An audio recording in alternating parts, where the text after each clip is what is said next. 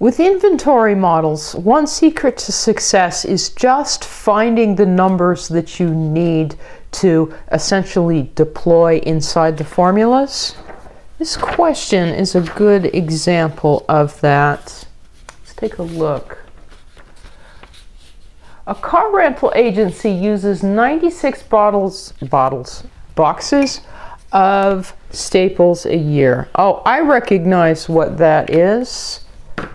96 a year is capital D, annual demand. The boxes cost $4 each. Now that's an interesting piece of information. I don't really have one definitive symbol for it. I will note it. I mean, maybe we'll need that. Purchase cost $4 each. What else does it tell me? It costs $10 to order staples. Oh, that I do have a symbol for. That is S, the fixed cost associated with placing an order. And it costs 80 cents to hold a box of staples in inventory for 1 year. Perfect. That is by definition H, the cost of holding 1 unit in inventory for 1 year. So I'm definitely keeping that number. But what is the question? How many boxes? How many? How many is always Q. Should the car rental company order if it needs, or excuse me, should order each time it needs staples to minimize the combined ordering and holding costs? So they don't need just any Q, they need the EOQ.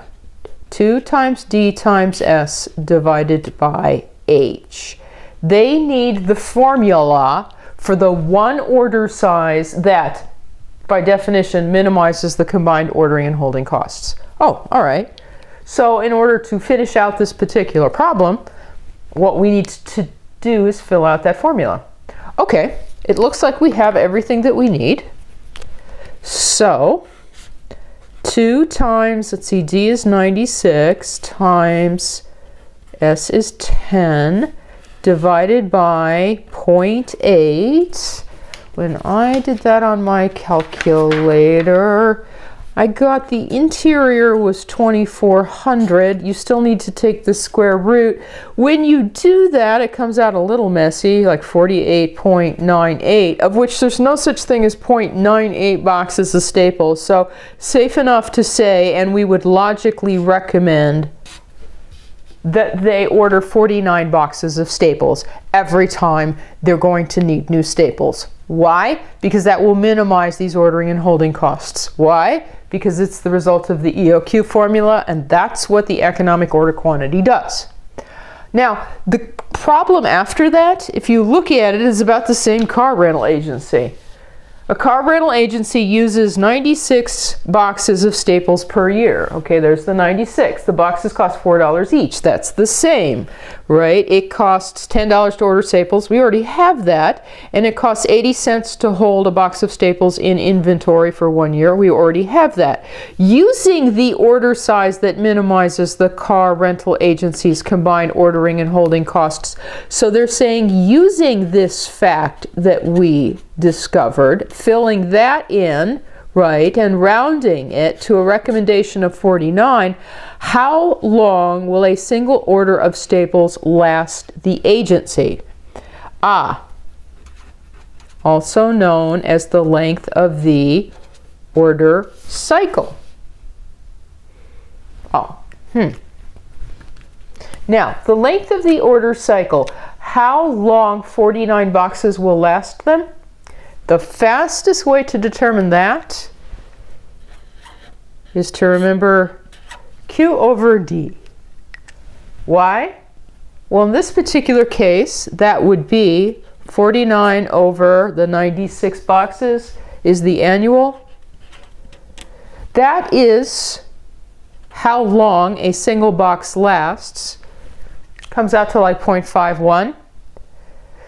This simple formula, though, one thing we have to remember is that because the D refers to a year, the answer refers to a year. So if you're asking this question, well, how long is 49 boxes going to last them? 0.51. 0.51 what? Years. Oh, all right. Now, that is an answer to that question, although there's sort of a hint in this question that they would rather, and it would be more intuitive to talk about weeks, because they're alerting us there are 52 weeks in the car rental agency's year. It's very easy to take a number like this that's annual and convert it to weeks or to days. In the case of weeks, you just want to take the 0.51 and multiply it by 52. That reveals that 0.51 years is 26 and a half weeks. The only thing that we're doing is essentially just translating it or adjusting it at this point. Oh, all right. So one order of Staples, 49 boxes worth, will last them 26 and a half weeks.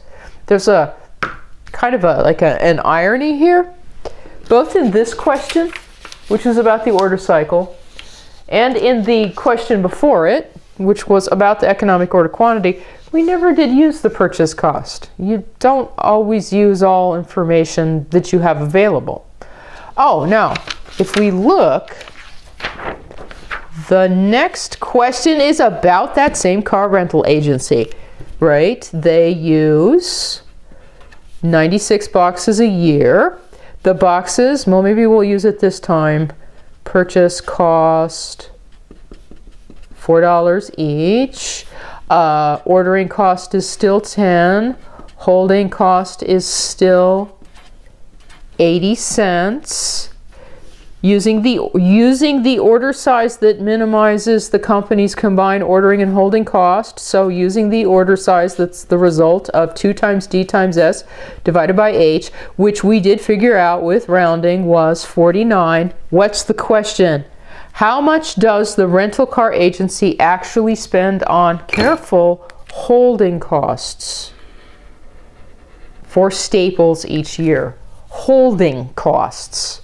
All right, now, the total cost formula that, let's see, D divided by Q times S plus Q divided by 2 times H. What I just wrote down right here is the total cost formula that the EOQ minimizes. You see, okay, yeah, they're asking about the cost, so we'll use that. Yes, but be careful. They're actually asking about the annual holding cost. And we remember that this familiar total cost formula is the combined ordering cost and holding cost. The part with the S in it is the ordering cost. The part with the H in it is the holding cost. And this particular question is only asking about that part. So if you wanted to calculate, based on this policy, what they're actually paying to hold Staples during the year, you'd say 49 divided by 2 times 0.8. That's what H is. Or what's that work out to be? $19.60? That is their total holding costs for the year.